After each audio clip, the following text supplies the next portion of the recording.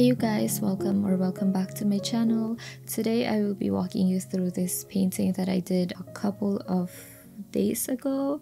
I finished this for a while now and I couldn't really do a voiceover because I was going through problems with my voice. So since it's been a long time since I've painted this, I think it'd be a good idea for me to talk about something else while I also talk about this piece. So I want to start with this one. This was done on my Cotton watercolor paper, which is still my favorite paper for gouache. I do want to say that I've almost finished my sketchbook, and it's one of the few sketchbooks where I feel like I'm not really compelled to try something else because this one works so well. I just love the smoothness of it and how it takes gouache. I don't know that I like it so much for watercolors, which is what it's meant to be for. Every time I do get the questions about which sketchbook I want to recommend, I always go with the Etcher Lab watercolor sketchbook because I feel like it is more versatile than this one.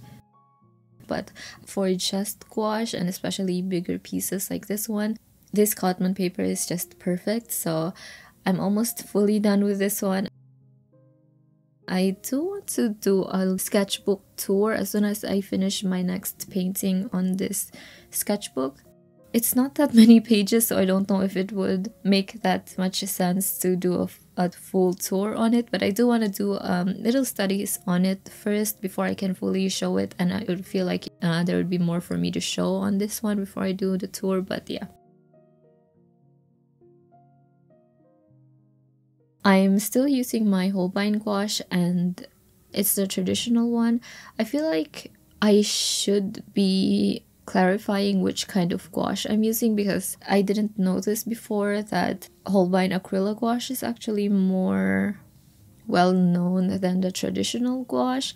I've started noticing it more recently because I just started getting into Instagram again and I've been checking my messages from new people, and one of the first things that I always get asked about is the differences between acrylic gouache and just this traditional gouache that I use. So I feel like in future videos I should be clarifying which one I'm using. So this is traditional gouache, and I've also been starting to use a lot of different colors from different sets, and especially the ones from the Iridori sets. So a lot of the colors now aren't from the basic set. I also saw a comment asking about what kind of colors and exactly what kind of color names I would suggest for people who want to do portraits but don't really want to mix their own skin tones. And I'm hoping you guys can be a little bit more patient with that because I have actually ordered more individual colors for myself and I want to test them out first to try and see which colors I think would work well for skin tones, because ideally you want to mix your own skin tones, but with gouache it's great to already have specific colors in hand if you want to use them. So I'm going to delay my answer for that question for this moment and try to get a more informed answer first before I can get back to it.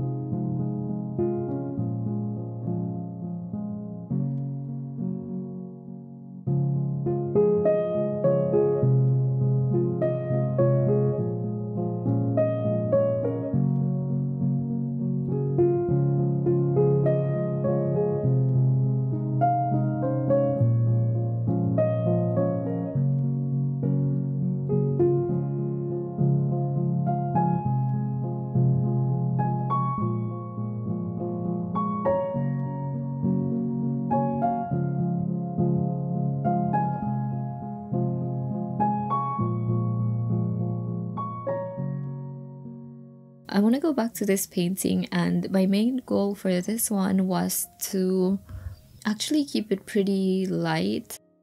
What I really wanted to see was different colors in the dress. I wanted to show that it was still a white dress, but I wanted there to be a lot of different colors that would make it look like it's almost iridescent. And so I was struggling a little bit to try to figure out which kinds of pops of color would give me that effect without just compromising the fabric still looking like it's supposed to be white. And so there was a lot of planning involved in this piece before I could even take it to the actual painting stage. So I planned this all digitally. I wanted to see which colors would work well together, and I did eventually come up with using sky blue and a very light peachy color to finally get the exact kind of effect that I want. And I wanted those two bright and light colors to not be overshadowed by any dark desaturated colors. So I really just paired those two poppy colors with very warm grays that I feel like would work well to capture the folds of the dress, but also not overshadow the pops of color that I wanted to put in there. And also for the look of the overall painting, what my main goal was to have it primarily be a red and green piece with a lot of different colors in the lighter values in the painting. So I really wanted the darker values to just be the red and the green. I wanted those two colors to be very dark and just stand next to each other. But then if you looked closely at the painting, you would get to see lots of almost rainbow colors that is sort of camouflaged against those very dark contrasting colors. So yeah, that was the look that I initially wanted for the painting, and I think I did actually get that in the end because I planned the painting really well, and also because I couldn't do the voiceover right away, and so I had more time to work on this painting. I feel like it just worked out well in the end. It was very systematic in how this painting worked out. I didn't really feel like I was lost when it came to actually painting it out. So since overall it was very straightforward, I also want to talk about starting a new medium and how much of a struggle it was for me before, and how I approach starting a new medium now that I'm in this stage of sort of my art journey. So I've basically been doing art since I was a kid. I've been drawing a lot all throughout school, but I've only started painting 3 years ago. So there's a very long stretch of time where I feel like I didn't want to paint, and even that I didn't want to transition into colors.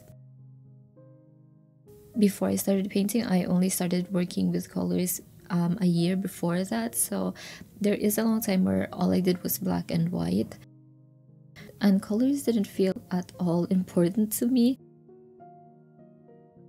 I think that before I focused more on the values, and I felt like it was the thing that you had to get out of a photo to get sort of the essence of a photo without really making it look too much like the actual photograph. So I had this thing where I felt like if I worked in colors while working straight off of photographs, that it would look too much like what it already does, and it sort of defeats the purpose of me even drawing a photo.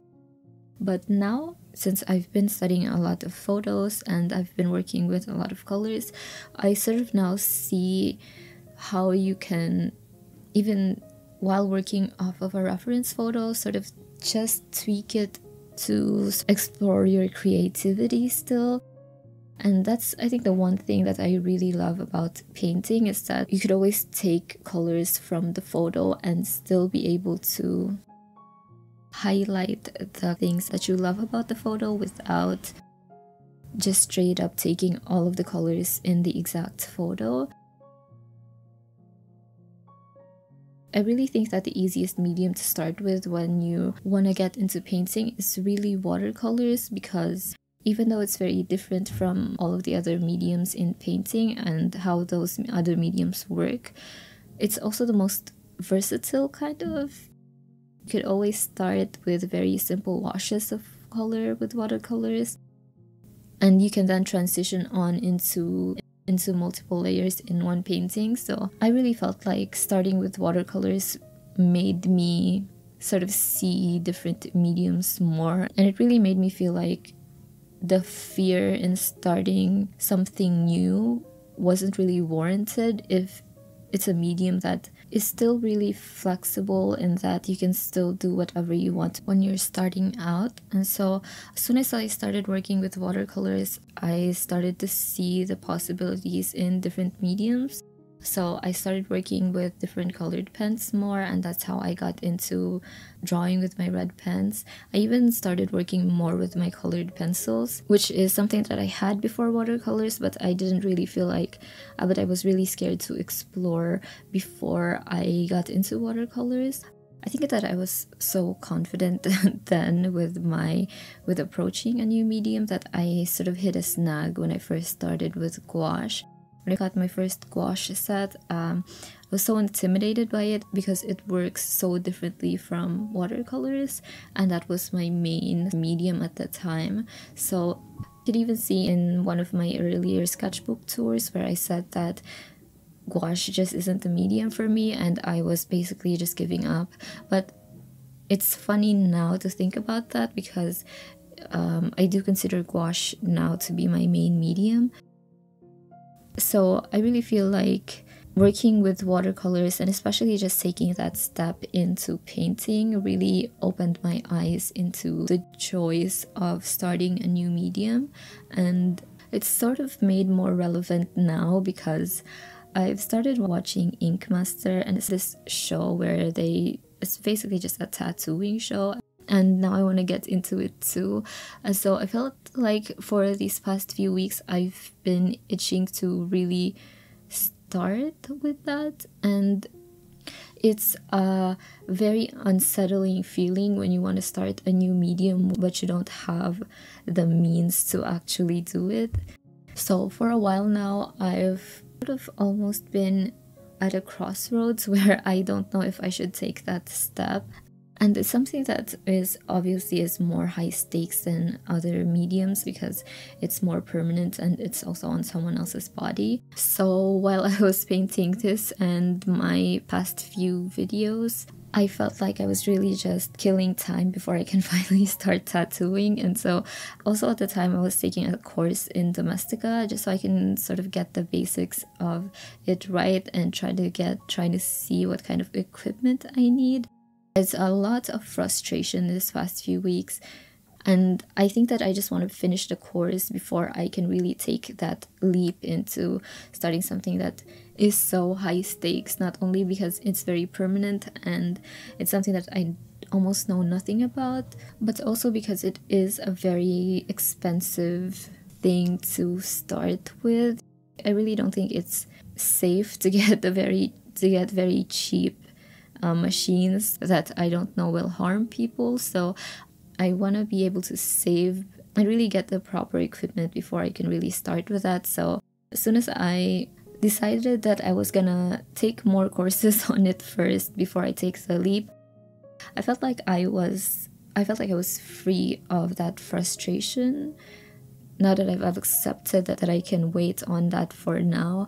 And so towards the end of this painting, I felt like I was more free and I was enjoying painting with gouache again. I've also even started another gouache painting, which I'm really excited about.